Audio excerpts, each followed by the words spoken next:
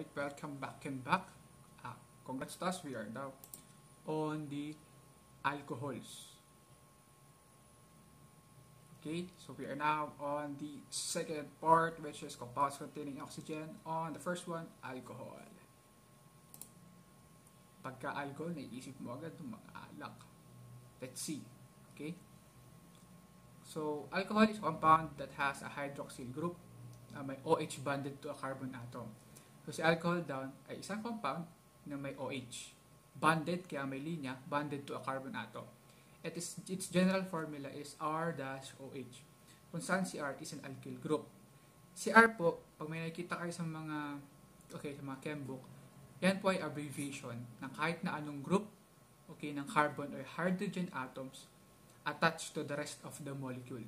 So anything, na group ng carbon or hydrogen yan. Alcohols widely occur in nature. So naturally, maraming alcohol sa nature natin. And have many maraming gamit, industrial, pharmaceutical, and biological applications.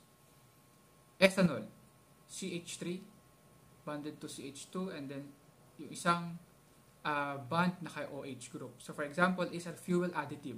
So pampadagdag sa fuel, industrial solvent, and an ingredient in alcoholic beverages. Ayan na nga po, no? So alcohols, it is a functional group na makikita natin sa alcoholic beverages. That's why they are called alcohols. So alcohols are classified as primary, first degree, secondary, second degree, and third degree. Depende sa number ng atoms na na-substitute bonded to the hydroxyl-bearing carbon. So this carbon is a hydroxyl-bearing carbon. Bakit? Kasi may hydroxyl group siyang dala-dala. Bearing, hydroxyl-bearing carbon. This is a carbon na mayroong dala-dalang OH. Hydroxyl ang tawag sa group na yan. So, hydroxyl-bearing carbon. So, nakadepende daw siya. The first degree, second degree, third degree. Sa number of carbon substituents. So, this is a second degree alcohol. So, mapapansin nyo, H, hydrogen, and then hydroxyl group, 1R. The alkyl group, first degree. Pag may 2 alkyl groups na, na naka-attach doon sa ating hydroxyl-bearing carbon atom, and then tatlong R na, any alkyl group, attached to the hydroxyl-bearing carbon atom.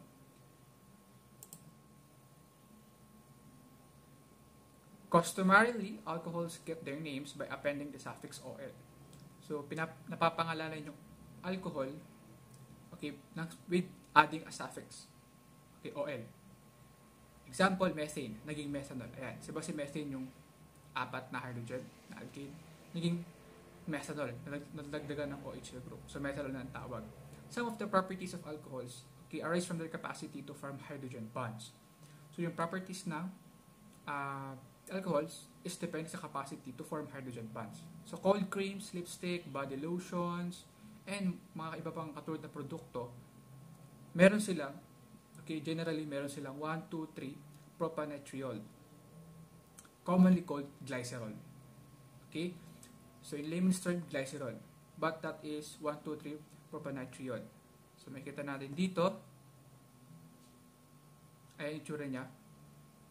Multiple hydroxyl groups allow glycerol to form many hydrogen bonds with water molecules. So makikita natin dito CH2OH, and then we have here this carbon OH, another OH, and this side another OH.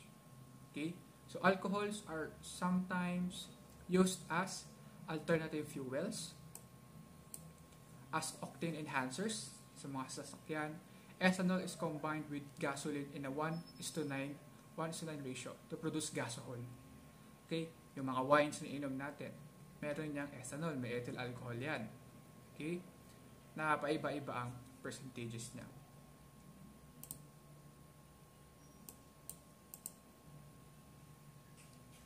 So ano ba ang epekto ng alcohol sa katawan natin? Yung iba, masarap. Todo-todo, walang control. So, they do not drink responsibly.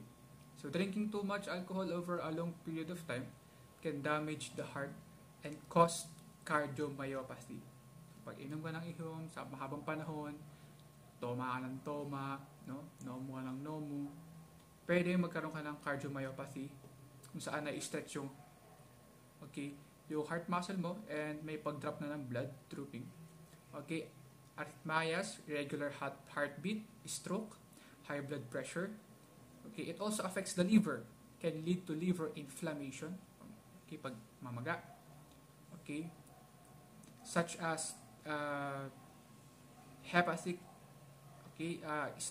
steatosis, fatty liver, liver na maraming nakatouch na fats, alcoholic hepatitis, and cirrhosis, scars sa liver. It can also lead to pancreatitis, a dangerous inflammation and swelling. Okay, swelling of the blood vessels in the pancreas. Diba yung pancreas, very, very important in our digestive system because it produces different chemicals, enzymes na nakaka-help sa atin mag-digest ng food na kinakain natin. So, na-apektuhan yun because of the alcohol. It can increase, take note, it can increase the risk, of developing cancers. Kung meron ka ng, cancer na present, tataas palalo yung risk mo. Okay? Like on the mouth, esophagus, throat, liver, and breast.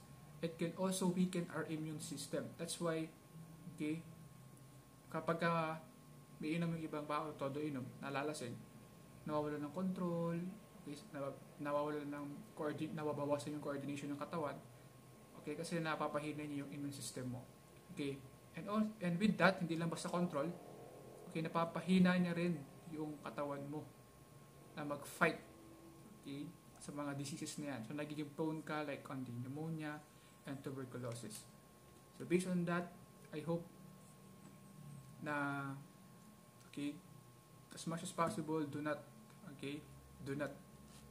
drink alcohol.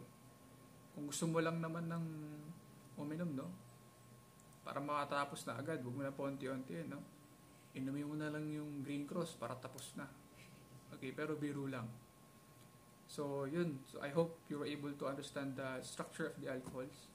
Ano yung identity ng functional group na alcohol. Thank you.